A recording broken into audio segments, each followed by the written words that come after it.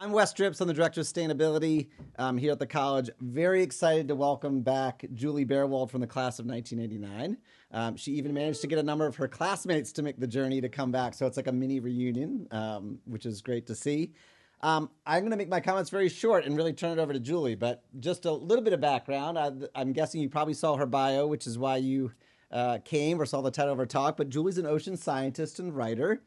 She majored in math while she was here, but really discovered her now lifelong love of the sea from her junior study away program. And she can tell you maybe a little bit more about how she ended up with her love of the ocean. She has a PhD in ocean science from the University of Southern California, has written 2 books. I have copies here if you're ever curious. Spineless, which you'll hear more about, as well as Life on the Rocks. One about jellyfish and the other about corals.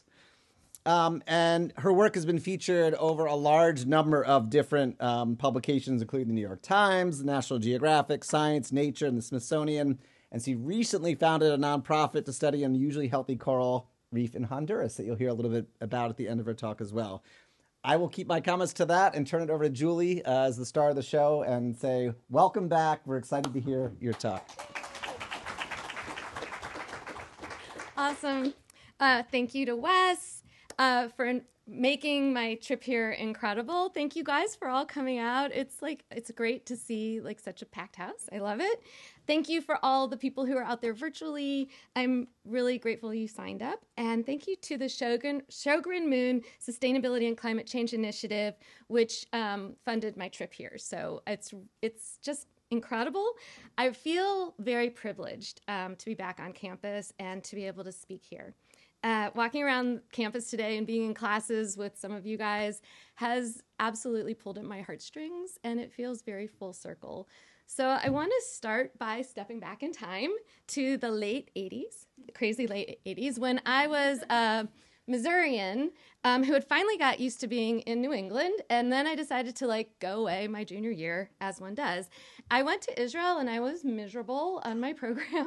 I don't want to say that to any of you who might be juniors going away next year, but I was pretty miserable. I just didn't connect with the people on my program, and I was eating too much falafel all the time. And so anyway, there was this sign on the side of a building on the campus where I was, and it said marine ecology course 1 week during winter break. And I was sign me up, because I got to do something different. I was not happy.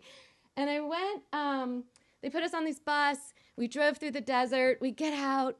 The world is no place I had ever seen before. There's these red mountains, this crazy blue ocean, and the instructors in the class were here's a snorkel, here's a mask, here's some fins. And I was what do I do with those? I was from Missouri. I had never stuck my head in the water before. They're go, go, go, go. So I did. And, this is what you get face to face with. And I was wait, what? What is this? This was in the days before Planet Earth, or Blue Planet, all those shows. And I had never seen this before. This life, this incredible architecture, this diversity of shape and form. And I was I live on the same planet with this, and I never knew it. And it just really blew my mind. So we get out of the water, and the professor was okay, learn these 20 species of corals. We're having a test tomorrow, and I'm going to tell you something about the Lacka-Voltaire equations, and we're going to understand the different life cycles of these corals. And I'm wait, huh? You can use equations to describe biology? I was for some reason, all of the math that I had been learning at Amherst was so abstract and theoretical that I didn't realize, wow, I can use it to understand the world around me. And it was click, this is what I want to do.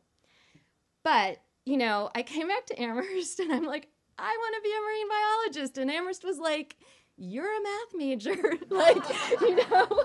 And I was oh, man. And they're you can stay longer if you want to change your major. And I was I don't think my parents want to pay that extra tuition. So I was well, what else can I do? And there was a professor of evolution who was I'll support you to do a senior project on corals. And what I had decided by this point was I wanted to understand how corals interacted with water and how water flow might affect coral behavior, coral growth. And so first semester I did like a literature review, and then second semester I was like, I want to do an experiment. And Professor Ewald was like, well, I think there might be some flow tanks in the Pratt geology building. So why don't you go see if you can find them? I was like, okay. So you have to go back in time, because at this point in time, I didn't have a computer. We did not have computers yet, which is hard to imagine. I did not have my own computer. I definitely did not have a phone that I could walk around with. I didn't have a camera. I didn't even have a camera. So I can't even show you a picture of it, but thank goodness for the Library of Congress, because they have pictures of everything. And this is Pratt Geology Building, and this is what it looked like in the 80s. And so now it's been remodeled. I got to see it today. It's like the most beautiful Frenchman dorm ever. It is also the home of the Sustainability Office, which I think is amazing karma, because Charles Pratt was an oil baron. So, you know, making up for that. But the Library of Congress also has a picture of what it looked like inside. And I want to just take a second for this to sink in. So my roommates and I, in the 80s, we really thought that we had brought aerobics to campus. And we had Cyndi Lauper on a cassette tape. But clearly we were just part of an old tradition of like people doing aerobics to music, and we totally sold ourselves short, because we should have asked for like live accompaniment with a man in tails, but we didn't. But anyway, this is what the building did look like in the 80s too, and what the boys are standing on there is a floor that was a gym floor, but it could also be opened.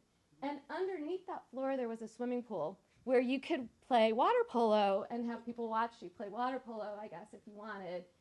But the floor slid over the top of the swimming pool. In the 80s, the floor was, I think, sealed shut, but underneath the pool was empty. And in that pool were these flow tanks. So like there was like a little, like you could kind of like lower yourself down these stairs and get into the pool. And that's where I did my experiment. And I pulled it out to look back at it for this talk. It was called, you guys, it's like typed. An experiment on diffusion rates and the boundary layer in corals. And it had really great gems, like cartoons that I drew of corals, how corals might eat. It had Xerox copies of coral skeletons, because I did not have a camera. And it had a picture. This is what I did for the experiment. I hung the coral colony across the middle of the flow tank, and then I injected dye with the food coloring into each of the holes where a polyp would have lived, and then I timed how long it took for the dye to diffuse out. And like my hypothesis or my theory was that my question was, how does a polyp, corals are made up of polyps, right? How does a polyp know it's on the edge of the coral in order to know that it should grow? And like, how does it know it's not in the middle? Because the ones in the middle can't grow because they got skeleton around them. But so like, how does it know it's on the edge? And I'm like, well, maybe the diffusion rate on the edges was higher than the middle. And somehow the corals could internalize that and know, oh, I'm on the edge, I should divide. So that was my theory. But my data was a disaster. And so I was like, really, like, this didn't work at all. And at the end I wrote, because my results do not show any relationship between any of the parameters I was testing, I can say nothing. And I was like, oh my God, it's like really sad. It's really sad for me to read this now. But I think I was, it wasn't just the experiment, which was largely unsuccessful, but it was also like, this was my senior year. And I think there was some angst and fear about going out into the world and leaving academics behind, leaving this world that we've all lived in for our whole lives behind. And I did freak out senior year. And what I did was I gave up my hopes of being a marine biologist and I became an accountant. And I was the worst accountant. I moved to Boston with Elizabeth, who's here, and I was the worst accountant I think the firm had ever hired. And one day, she came home, Elizabeth came, we were roommates, we lived in Boston together, and I was curled up in this beautiful position on the floor, like feeling horribly sad, like my soul was draining out of me. And Elizabeth just looked at me and she's like, you need to be a marine biologist. And I'm like, Yeah, I think so. So I picked myself up off the floor and I started applying to all these graduate programs. I fixed up my resume by doing a bunch of internships, and I finally got into grad school, but not to study coral, although I did get into grad school to study something beautiful and colorful, which was satellite imagery of the ocean. And this was in the 90s, and it was the first time we had satellites up that could look at the color of the ocean. And from that, we could do some algorithms to predict how much photosynthesis was going on in the ocean. And this was really important because prior to this, we sampled the ocean in bottles and we measured how much photosynthesis was going on. And then we extrapolated that to the whole ocean. And this really showed us that there's so much more complexity in the ocean than that. This is a picture of photosynthesis. And my contribution was one teeny little equation. But basically, the big gist of this is that the ocean takes up about 30% of the carbon dioxide that we have emitted from burning fossil fuels. And without the ocean doing that job for us, climate change would be a much more serious thing than it is. I mean, it is very serious, but it's buffering us to some extent. And so we were able to understand that by looking at these satellite images of the ocean. After I finished my PhD, I fell in love and got married and moved to Texas. And I took a postdoc with me to the University of Texas to do more satellite imagery, but I couldn't maintain my enthusiasm for it. And I don't know if it was because I wasn't working on corals or because most of the satellite imagery in Texas had to do with subsidence of land because of fossil fuel extraction. And so I fell off the academic path. And I started writing, and I loved it. It turned out I loved writing about science. I loved telling stories about what scientists were doing. I loved talking to scientists. It just was really incredibly fulfilling to me in a way I didn't expect. And I got to write for so many great magazines through the years. It's been an absolute joy. But I want to talk about this one article in the upper left-hand corner, which is called The Acid Sea. And ocean acidification is another problem we have from emitting carbon dioxide into the atmosphere. When carbon dioxide mixes with water, it forms a weak acid, and that has pushed the pH of the ocean down, so it's made it more acidic. And the fear was, this is an old article. I did not write this article, I should say. Elizabeth Colbert wrote it, and she's a New Yorker writer she's won a Pulitzer Prize. And I was fact-checking that article for National Geographic. And the issue is that as the seas become more acidic, things with shells find it harder to make shells. And so there was a question like, who's going to win and lose in a future acidified ocean? And the things that were supposed to be losers, and this is from a preprint, so you can see the typo on scuttlefish there, but were things with shells. And then the things that were supposed to be winners were things without shells, so kelp, sponges, microalgae, and jellyfish. And something about jellyfish just jumped out at me. I was like, how do we know? Like, has anyone tested this? Have there been experiments on decreasing pH and jellyfish? And so I didn't know the answer to that, so I just Googled it, first of all. And what I discovered was that jellyfish were going to be our overlords, and I didn't know it. I was shocked. And I mean, I wasn't a marine scientist anymore, but I was following stuff in the ocean, and these headlines were really surprising to me. So what I did, I got very obsessed with jellyfish and trying to find the answer.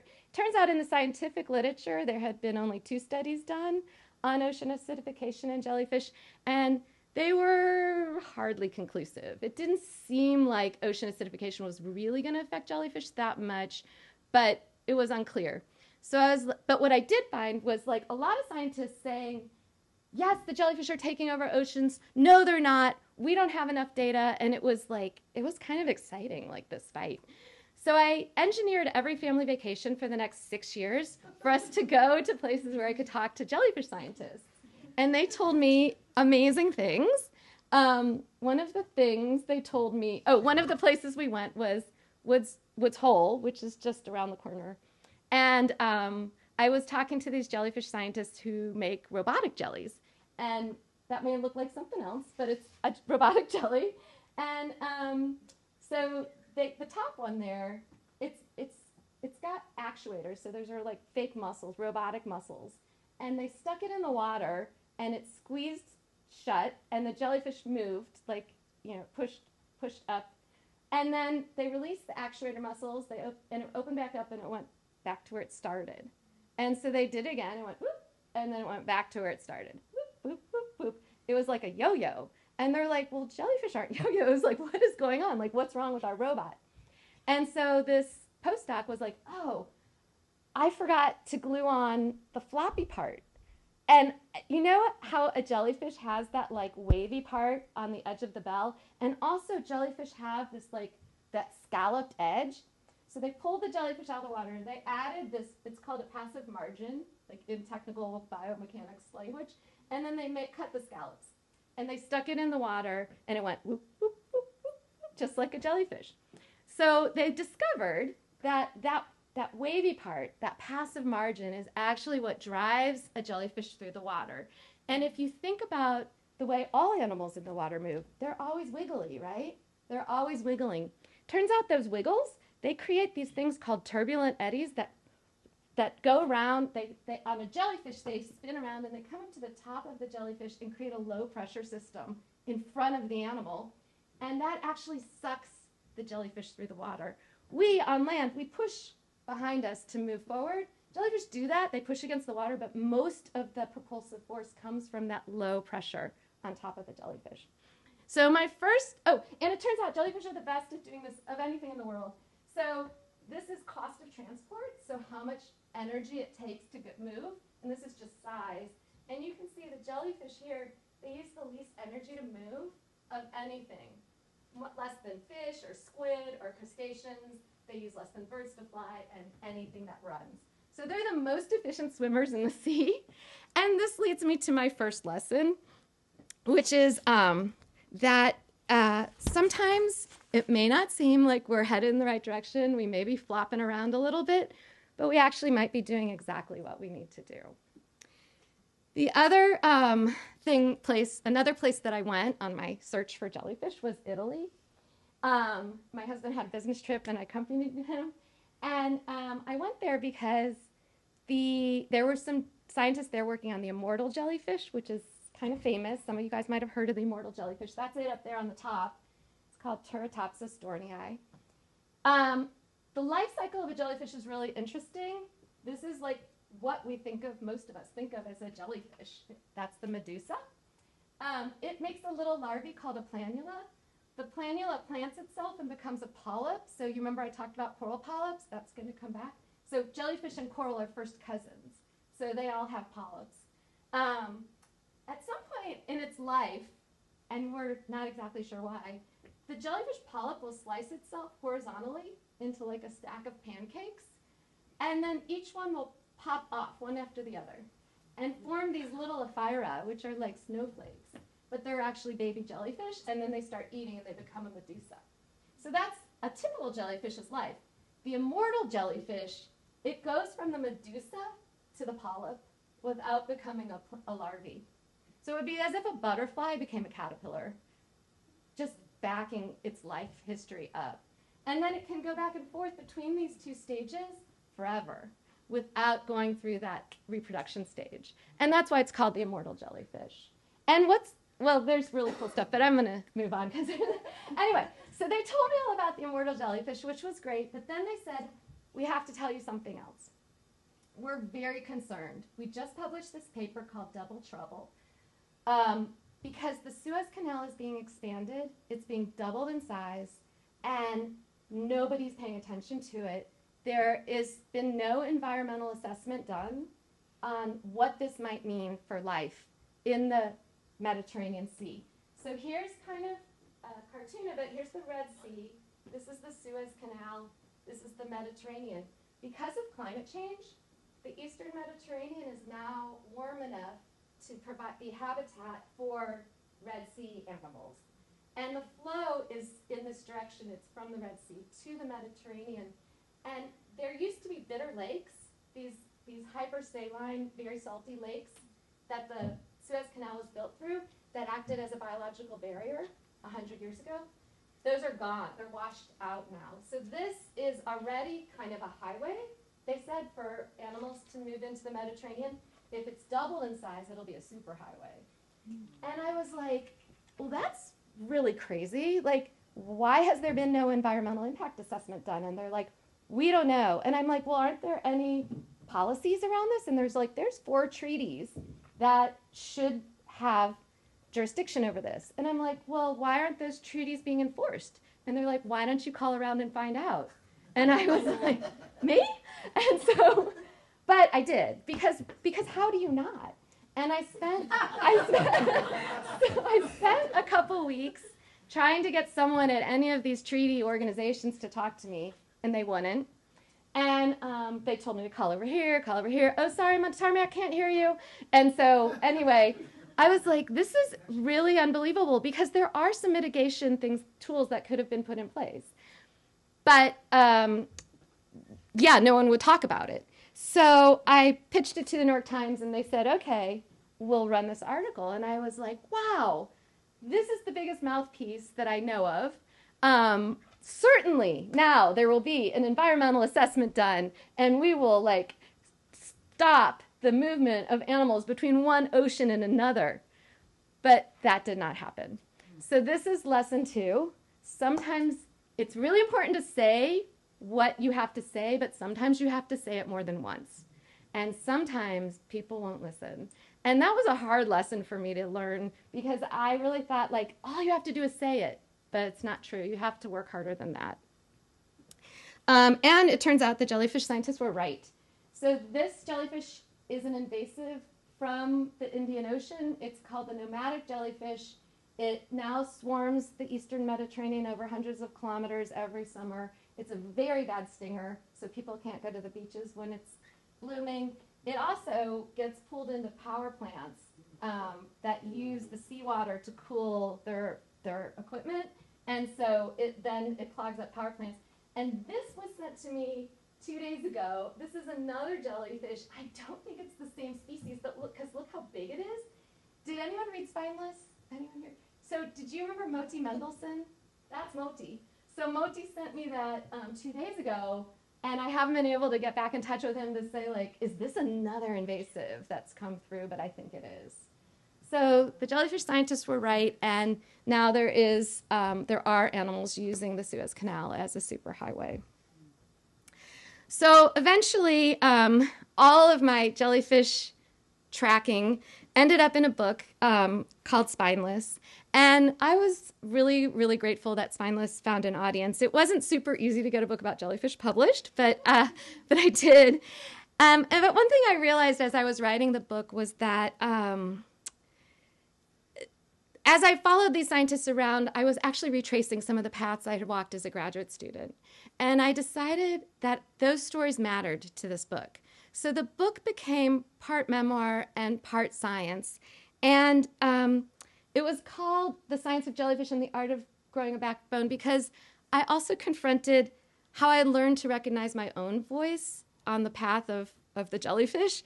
And especially in a world where the oceans are suffering so much. And so my publisher was happy, and they wanted me to write another book.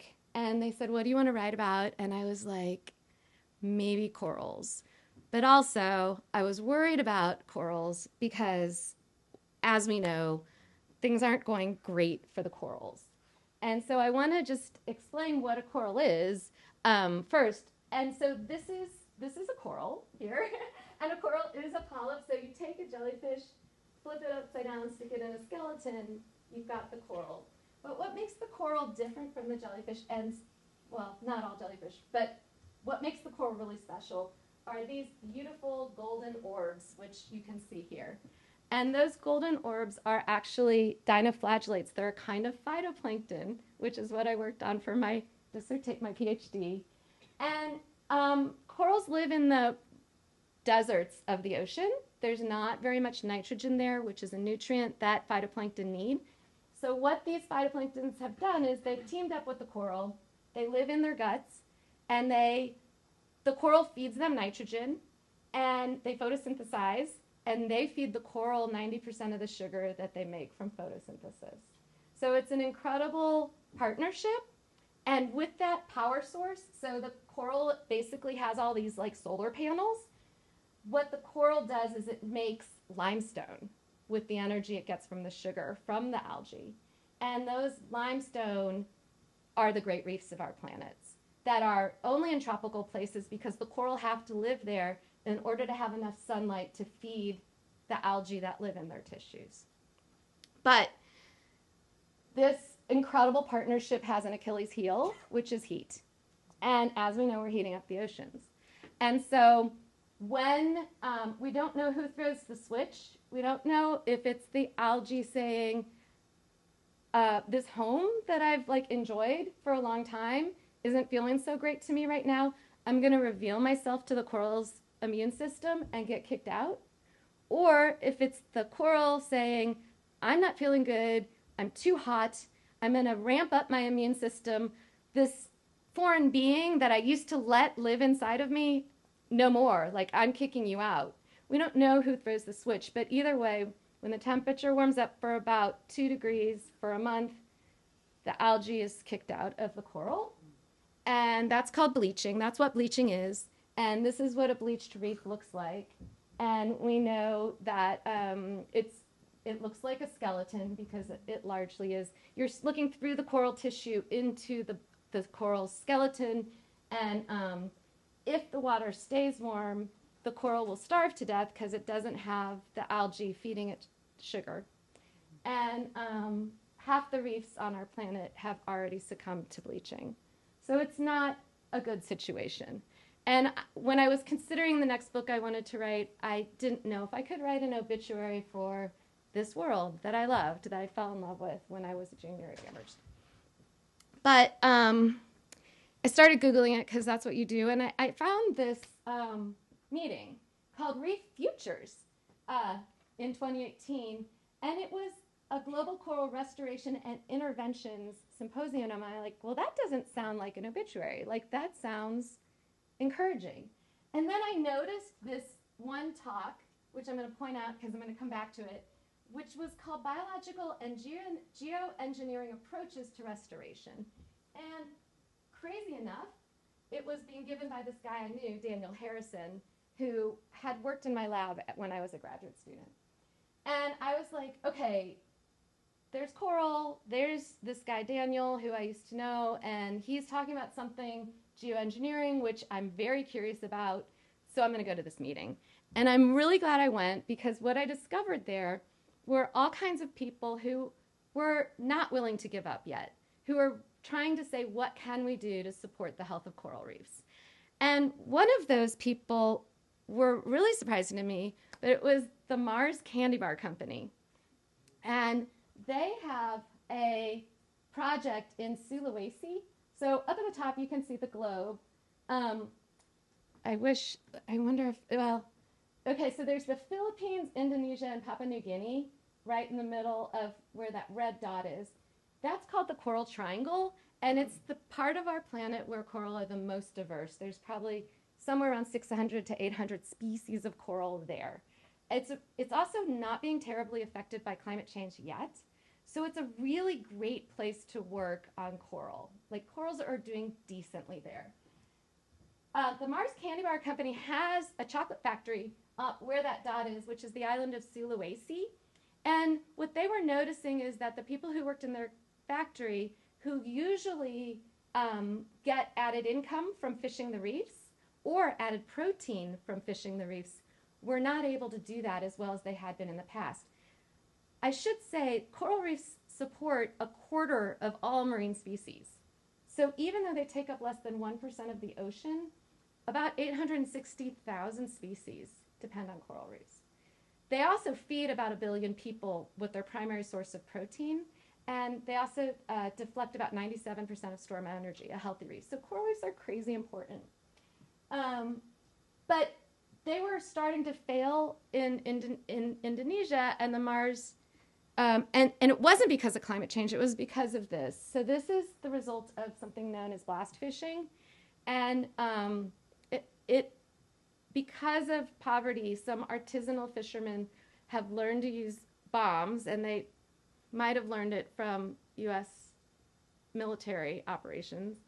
And they throw those bombs on the reef. It bangs against the fish's swim bladders, and they float to the surface, and it's easy to collect fish. It is illegal. Everyone knows it's illegal, but it's very difficult to police. And so these bombs go off a lot. And every time I dove in Indonesia, I would hear 1 or 2 bombs exploding somewhere within earshot. Sound travels very far in water, so I don't know how close or far they were, but I would hear them. And when one of these bombs is exploded, it leaves a scar on the reef, and this scar is 30 years old, so the reef can't recover. And so Mars thought, well, this would be a good place for us to start trying to build restorations. And so they came up with this idea, which they're called reef stars. It seems pretty simple, but it took a lot of time to get it exactly right. They're just rebar. They put local sand on them.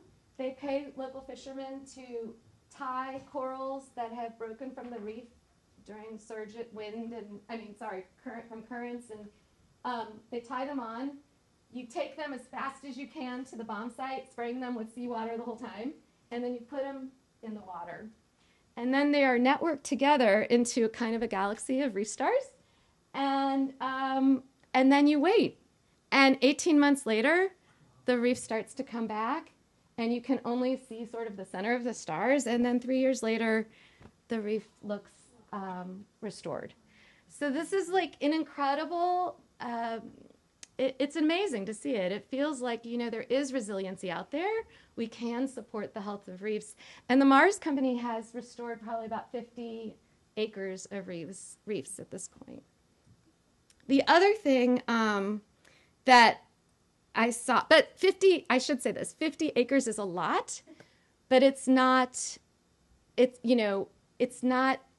compared to how much reef we've lost, there's an issue of scale.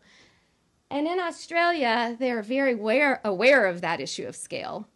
So this is, what you're looking at is the northeast coast of Australia, and this is where the Great Barrier Reef exists. And the Great Barrier Reef is the biggest coral reef on our planet. It stretches about 1,400 miles. If you picked it up, all these dots are the Great Barrier Reef. If you picked it up and laid it over the west coast of the United States, it would stretch from Vancouver to Tijuana. It's massive. It is made up of like 3,000 smaller islands. The Great Barrier Reef had never had a severe bleaching until 2016, and then it got hit massively in the north. If you guys saw the movie Chasing Coral, this was the same bleaching event. Then in 2017, that same heat wave swung back around the planet again, and it bleached like crazy the middle of the reef. And so the Australians were suddenly faced with this question of, what do we do? We are responsible for this treasure here on this planet. It is our responsibility to take care of it. We better do something. So they launched the biggest initiative to support coral health ever. They put $44 million into research and development, mostly research, what is every idea we can come up with to protect corals? And they are going at it from many different angles, but the one I was really interested in is the one that speaks to scale. Because how do you protect a huge swath like that? And you have to think up in the sky, basically. So the idea is this thing called cloud brightening. And it falls within a category known as geoengineering. And within that category, which it means engineering our planet to protect it from climate change.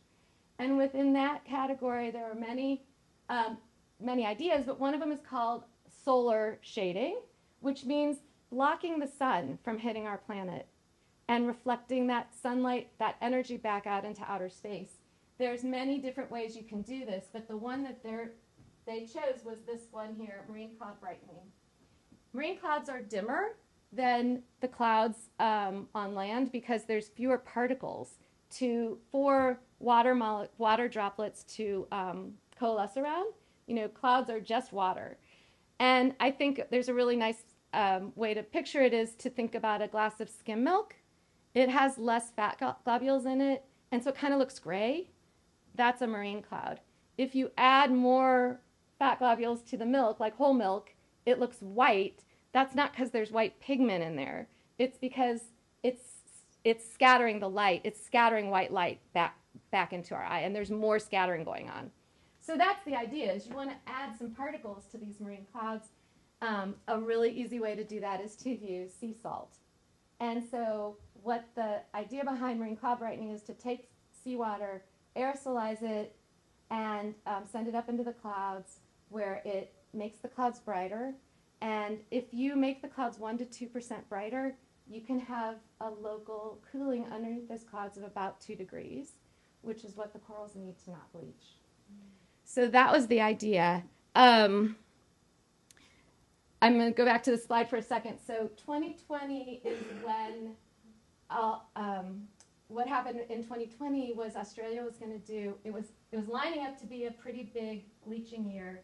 Australia was getting ready to do their first marine cloud brightening experiment. Dan Harrison, who was my friend from grad school, invited me to be part of this experiment.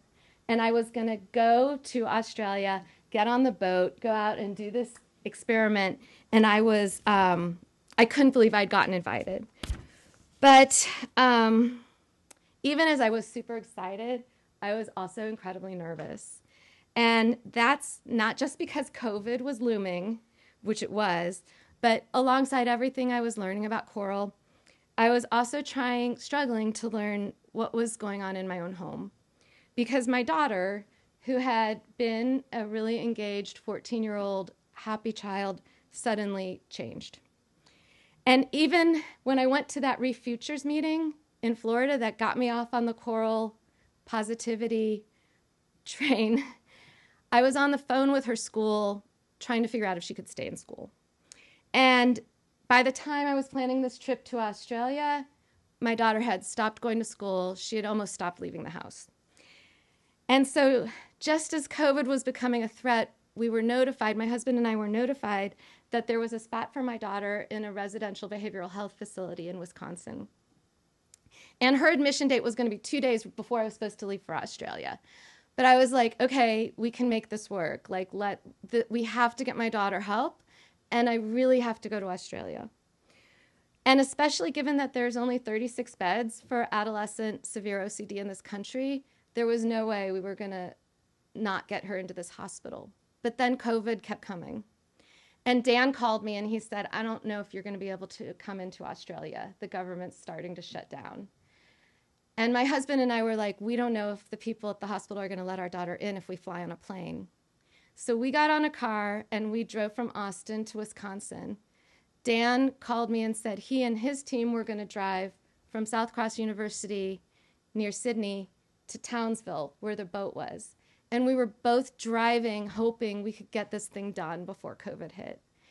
On the way to Wisconsin, Dan called and said, I couldn't come to Australia. But we did get my daughter into the hospital. And it turns out Dan did get out on the ship. And their experiment was even more successful than they thought. They made the right size particles. They went up into the clouds. They weren't testing to actually cool at this point because this was a pilot project. But the government was happy enough with this project that they've continued to fund it and expand this idea. My daughter spent 100 days in the hospital in Wisconsin, and the tools she learned there saved her life. She's now a freshman in college at College of Charleston. But this collision of events, as I was working on this book, brought me to the fourth lesson. It turns out that both the coral reefs and our mental health are extremely foundational. The coral reefs support all this life in the ocean. They protect us from waves. They support people's nutrition. Mental health, if you don't have that, I saw how my daughter's life fell away, her ability to get an education, her friendships, her ability to live her life. Like, both of these things are incredibly foundational, and yet they're both so invisible. We often don't think about the oceans. They're beneath the waves. They're out of sight. Similarly, if you would have looked at my daughter when she was so sick, you wouldn't have seen the suffering that was going on underneath. But the last part of the lesson is that there are solutions to these problems. There are no silver bullets. They are not easy. They require constant vigilance. They require a lot of funding, and they require us to really have intention. But we can find the solutions. And when it comes to coral, the solutions really depend on us doing something about our carbon emissions. And we have started to walk down that path, but I don't think we've taken it seriously enough. And so we really need to be working to get there. I haven't shown you any pictures of the Caribbean Ocean yet because the Caribbean is in kind of much sadder shape than the Pacific Ocean is. And so after my book was published, somebody from Honduras reached out to me and he said, hey, I read your book, I really loved it, and you have to come see my coral reef because it's really healthy. And I was like, but wait, you're in Honduras, like that's in the Caribbean, like really? And he's like, really, just come see it. And so I did. And he was right. And it was like incredible. So this place is really where the Banana Republic started. It's a place that has been polluted for a century. It is a place that receives river runoff. It is a hot place. These corals are incredibly vibrant. This coral up here is nearly extinct in the Florida Keys, and there are jungles of it. It's called a Crapera palmata. It's also known as the staghorn coral. Wait, elkhorn coral, sorry. And this coral here is Orbicella faviolata. It is as big, it reaches up to the ceiling, it's 80 feet across, and it's also critically endangered, and it is vibrant in this place. And so the fifth lesson is that there's still hope in the world, you know. There are still these places of resilience, of surprises. We're discovering new things about the ocean. We just might need to look where we don't expect them to be. And then the last lesson I want to tell you, so I started this nonprofit to study this place. This reef has only been discovered about 10 years ago. There's been very little scientific work there. And there are more questions than I could spend the next another hour telling you all of the questions I have about this reef. But it's very possible that this reef represents the future of coral reefs if it's already living in this place that is more like the ocean, what the ocean is turning into. That is more polluted, warmer, and perhaps less clear. But I don't know. That's just a hypothesis. And so there's so many questions to ask about this place.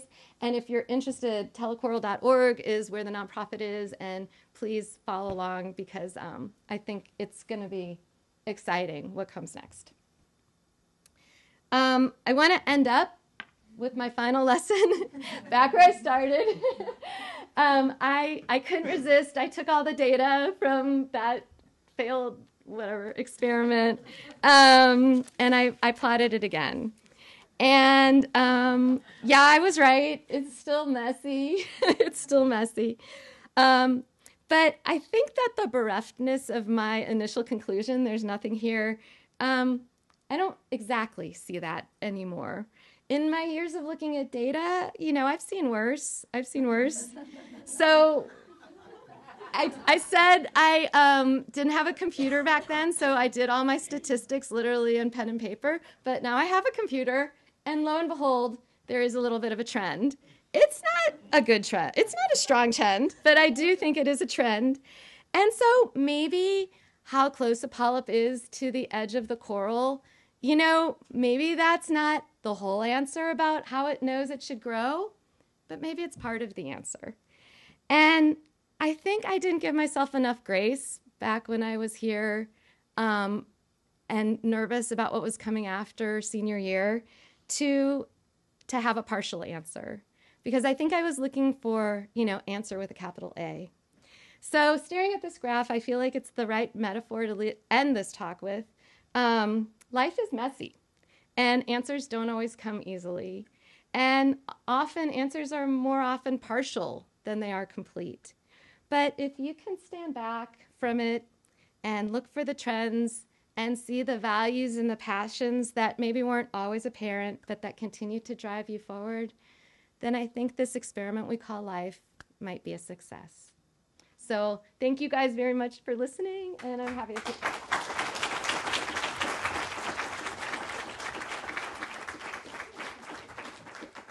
We do have time for a few questions. I'll be sensitive to the time to make sure we don't go beyond the hour, but I know Juli will stick around as well a little after. But are there questions from the crowd? What do you want to hear more about? Or curious, or other things about jellyfish? Yeah. Hi, so I was in your the earlier lecture. You gave one of science classes, and so I got much more like a better rundown of the Tela coral reef. Is there any potential that the runoff is actually what's helping it be resilient, and the fact that there's much more nitrogen being pumped in, so it's not as reliant on the phytoplankton? It could be, yeah. There's something really interesting. Your coral get most of their energy from the algae, but they can eat. And there are some people who really believe that the more a coral eats, the more it may be able to withstand bleaching or recover from bleaching. And so, yeah, it seems like there is something about the water. No one's done the genetics there, so we don't know. But it seems like there's something about the water that may be making the difference. And it could be that there is more nutrients there. And these corals have had 100 years since that pollution started coming in, since those banana plantations were built, to adjust to it. And maybe it is part of their secret sauce. Yeah, it's a great question. Sure, thank you. Yeah. Is there an update on how the progress with solving the issue in the Suez Canal is? Yeah, it just happened. There's no update. They widened the canal. Oh, did I not say that? Did I omit saying that? Not to be said. Okay, but say, yeah, they did widen the canal. There was never any environmental impact assessment done. It just happened. What So- year was it? It was in 2016. I So it's think. still new. It's still happening now. No, it's wide. It's No, done. I'm saying it's the. Oh, it's not like a long super time ago. highway. The super Yeah. highway is happening now. Yeah, yeah, for sure. Yeah, it's called the Lessepian migration. If you want to Google that, so and see all the invasive species. I think like 400 and something species have come through. Not all jellyfish. Yeah. Yeah. I guess one question that I have is just going back to the village in Indonesia. Indonesia. I guess what caused like that area to not as affected by I guess Cottage. climate change or global warming compared to other areas, because it's like so close to the equator. So I just wanted to know, like, what is the science behind it? There is this thing called the Indonesian flow-through current, I think, and it washes that area. This may or may not. I think I looked this up a long time ago, and I feel like this is part of the answer, and I'm not going to be able to give you a great answer, but the currents in that region have kept the bleaching from being super, super strong. And if you want to look more into it, look up the Indonesian flow through. One of those two, and you'll be able to find more information about that, but I can't remember that detail right now. All right, thank you. Sure. Yeah. Do you know if there's been any updates on the cloud brightening and its like progress and success? Yeah, so like the government's behind it, they've increased their funding of it sevenfold. They have done, that was the second experiment that they've done. Now they're doing a ton of modeling around whether or not how or if it will change precipitation patterns around the reef.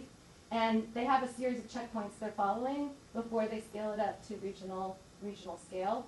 But it's, you know, with the heat, and this year's a big El Nino year, so they're like this year the bleaching on that reef is intense, actually right now. So I think they may try to accelerate the rate because it is, you know, it's kind of crisis mode. Yeah. Do you think that the marine cloud brightening, even if it works, is financially scalable? Yeah, I don't think it's terribly expensive. I would have to ask Dan. He's never given me any numbers on that, but they've never indicated that it's not, that it would cost too much to do. It's more about how it would affect other parts of the ecosystem, how it would affect rain patterns. those kind of questions that have been the ones that they've been focusing on. You know, the reefs around the world, reefs bring in something like $2.7 trillion in income through tourism. So I think if it costs less than that, you know, you would want to do it. But yeah, that's it. I haven't asked him, but that's a great question. Yeah. Is the cloud brightening localized? It's like a local. Yeah, it would be, you know, over a region. So I'm not exactly sure of the dimensions of that, but it would be able to be deployed regionally. And so if the, you know, like if the northern part of the reef was getting hit, you could deploy there, and they would deploy off of ships, so they could move them. Yeah. Yeah. Hi, I was wondering if we are currently seeing, or do you think it's possible that in the future, that we'll see corals surviving at slightly deeper depths in the ocean due to increased ocean temperatures, and despite the lessened sunlight, if you think that is a possibility, or differences in the microalgae that What- can happen. Yeah, what we'll probably see, so they really can't go that deep because of the algae. Mhm. So, and if they don't have the algae, they can't make their skeletons, they don't have enough energy. So they're sort of stuck near the surface. But what we are starting to see, and there's a little bit of data on this like from Japan, is that they're moving into more temperate waters. So they're sort of trying to, you know, scoot north and southward to get out of the hottest parts of the planet. But corals grow pretty slow. So, you know, you may see a few colonies being able to migrate north, just like you're seeing trees and things migrate up mountains. But can they create a reef fast enough to be a full ecosystem before they're wiped out? Yeah. I was wondering if you were ever like nervous writing about your family and like trying to interweave that like story along with that of the coral especially. Yeah, for sure. And what I did was I told that story from a mother's point of view, and I never tried to say what my daughter was feeling or what was going on from her perspective. And I was super careful to say this is how I feel as a mother of someone who's suffering from OCD.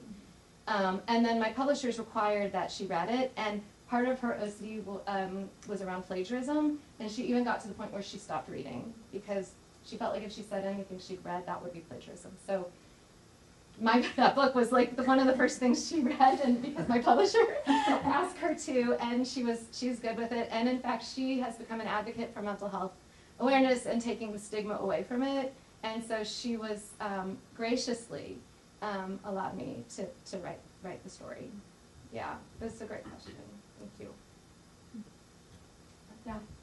You mentioned that in Honduras, someone called you like, "Hey, come check out my coral reef." Well, he emailed me. I'm sorry. I should. Yeah. Yeah. Oh, something that email. Like, who was that? Was it like his coral reef in any respect? Yeah. So he's the guy who he basically discovered the coral there and discovered how healthy they were, and then he has a dive shop, and he moved it to Tela. It's called Tela in Honduras because of this healthy coral. And then he worked to make it a marine protected area in Honduras. So he's the co-manager of the marine protected area. So no, it's not. It's no one's coral, but but he is the co-manager of the marine protected area. And like, it's actually very cool also. And I told this in an earlier class, but right after they established the marine protected area, this Chinese operation came in and wanted to mine the river that's nearby for iron. And if they would have done that, it would have destroyed the reef. So his name's Antal Borksak. He realized that even the marine protected area status really didn't give it protections. And as I told you about the Suez Canal story, like, you know, policies don't always give us the protections we think they do when it comes to the environment. So what he did was he decided that if no one knows about this really healthy reef, it's definitely not protected. So he built the first public aquarium in Central America in this town to showcase this healthy reef, and it's free to the public, except for you have to listen to like an 8-minute video on how cool coral reefs are before you go in. And it is one of the biggest tourist attractions. I think the biggest tourist attraction in Honduras. It's only been open a year, but basically one of the amazing things it does is like a lot of Hondurans who go through are like, what? We're home to the healthiest coral reef around? Like, we did not know that, and it's a real sense of pride. And it also just this awareness around this healthy coral reef is really, really important. Oh, yeah. How much is ocean acidification a problem, like kind of relative to concerns about temperature? So it's really interesting because it's turned out ocean acidification is not as big a deal as we thought it was. Coral reefs, corals, if they're alive, they can handle it. Yeah, everyone thought the corals were going to be like, like casualty one from ocean acidification. Turns out they've seen this before. They've seen worse acidity. They know how to handle it. They're really good at modifying, controlling the pH around their bodies and using it to their advantage. So it's not turning out to be as bad for living coral reefs. Now, dead coral reefs is another issue because they don't have the live animal to protect it, and those reefs are degrading faster because of the increased acidity or the lower pH. Other things like the clownfish that was in that picture, it was thought that they were going to have trouble smelling, that it would mess with their olfaction. That hasn't really panned out either. So a lot of the issues we thought were going to be really big deals around ocean acidification are turning out to not be as severe as we thought yet.